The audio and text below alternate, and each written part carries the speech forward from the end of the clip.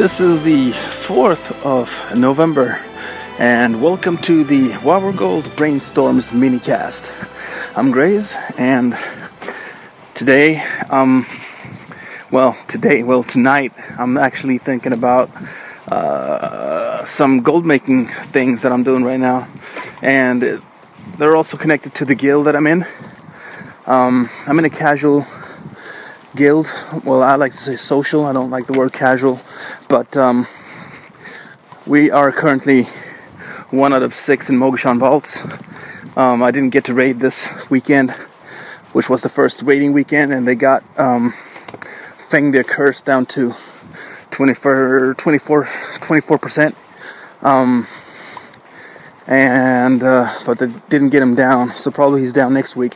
But anyways, the thing is, I was promoted to be the guild banker, and it's an awesome thing, because I like during Cataclysm I gave the guild 100k, and the thing is, I've been spending a lot of gold, and right now I'm down to personal gold. I think it's down to like 3k something. But then since I got the guild banker status, I've been able to use gold from the guild bank to buy materials for the guild, and I've also done it so that I craft stuff and make gold, and that gold is then used in order to, at the same time as I'm helping the guild, I'm also helping myself, and when I'm helping myself, I make myself more useful to the guild. So it's kind of like a win-win situation where I can switch out stuff that's old, like old Wrath materials and whatnot, and just put in like 40 shock crystals, tons of ethereal shards, and just been spending tons of gold and doing transmutes and switching, making flasks and switching things up, and shattering the ethereals, because that's a great thing for the mysterious essences, whatever. Well, I gotta go now because I'm at the shop, but I'll catch you guys later. Peace out. I'm Grayz.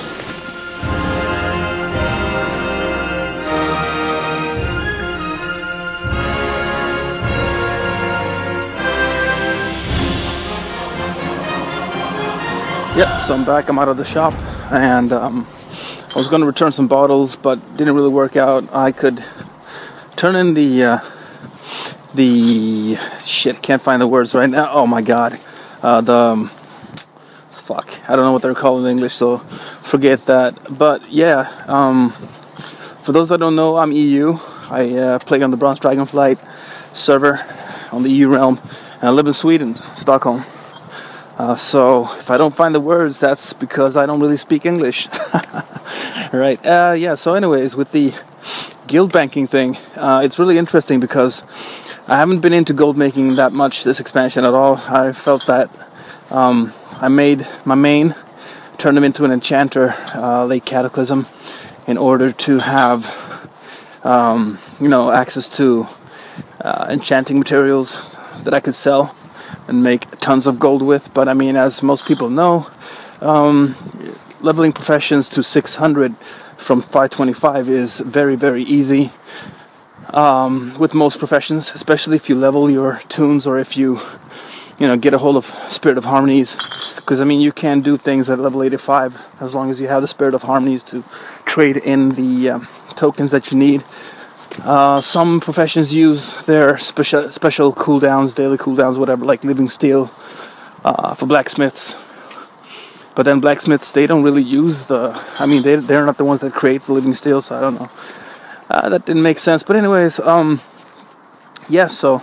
it's funny because when I got promoted to the guild banker in my main guild, I didn't think I would, but I really took it to heart, man. I'm really serious with it, and I like it because it's been annoying me since Wrath that we've had tons of tabs and whatnot filled with garbage that no one uses. So I'm really trying to fill it with things that people might use for professions, rating, and But I mean, it's hard to get people to use the guild bank, especially in the guild where you don't have people, you know, checking out the forums and whatnot regularly.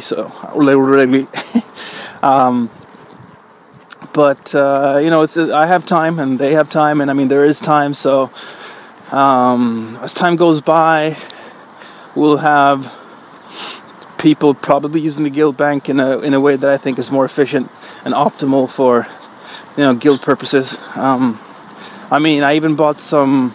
There wasn't much, but I'm buying some choke point materials, like let's say adamantite ore and adamantite bars if they're cheap, so that if anyone needs that, you know, it's in there and they can just snatch them out. Fill iron ore, same thing there. I mean, if you're leveling a miner or whatever you need fill iron for, blacksmith, engineering, whatever, and I mean, if you're unlucky, you can be pretty damn screwed, even as a jewel crafter, when you need those mats. So, you know, just prepare, and also have people feel like the guild bank is for everyone. I mean, certain tabs they're locked, but then you just, you know, ask a guildie, well, one of the officers in the guild, and I mean, we don't really have the rank officers. It's basically, it's all the same rank, like devoted. But then I'm the devoted banker, and I mean, it's nice, you know. It's a homage for like, because I've been into gold making since, I mean, late BC, on a more serious note. And I mean, when I started raiding in BC, gold making was what I did primarily, you know. And I've been doing that non-stop up until Mists, really. I mean, I've had my breaks and whatnot, but I mean, it's really, it's really now that I'm beginning to play again and really like, okay, shit, I want to raid, rather than just make gold and, you know, be bored and stand in the fucking city and whatnot. But so that's cool. But I mean, it's cool. I'm leveling my cooking, because we really need the greater feast. The mats are not.